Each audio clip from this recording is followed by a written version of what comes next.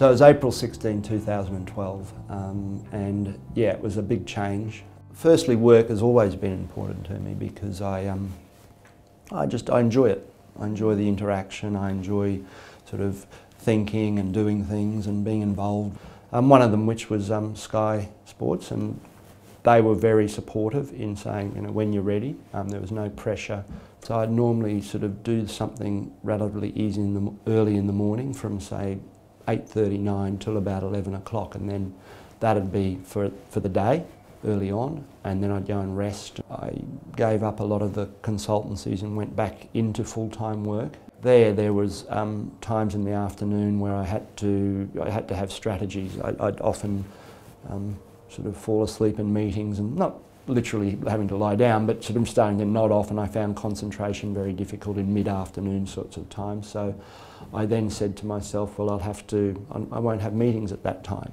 I'll still be at work, but I won't have meetings. And since I got out of hospital was always been that if I'm tired, I have a rest, and give my body plenty of time to have rest.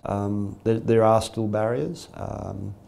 I can't drive at the moment, and that for a family with 3 young boys who play sport most days of the week and the weekend, it's put a lot of stress on my wife, and having to cope and also ask for favours of friends who have been very supportive as well. Setting realistic and short-term goals that are realistic.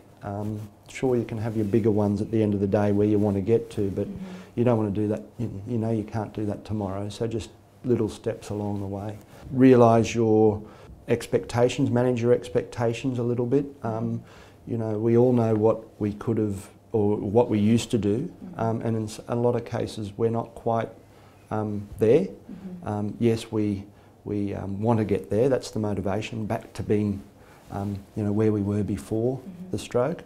In some cases that's a distinct possibility. In some cases we might come up a little bit short, but in aiming there we can always, you know, we can aim high and get a little bit better than where we are. So I'd manage expectations and maybe, you know, speak with employees and tell them and help them understand what you're going through, the issues that are involved, what you're capable of doing, and you know, not to try to stay out of stressful situations and things that may cause anxiety, etc. Motivation for me is purely wanting to provide for my family and wanting to be, you know, as good a father and husband as I can be. And I guess I've always been a very competitive sort of person, so that sort of inner drive and determination's there, but I also manage expectations. One of the issues at the moment is you know, being able to talk openly with not only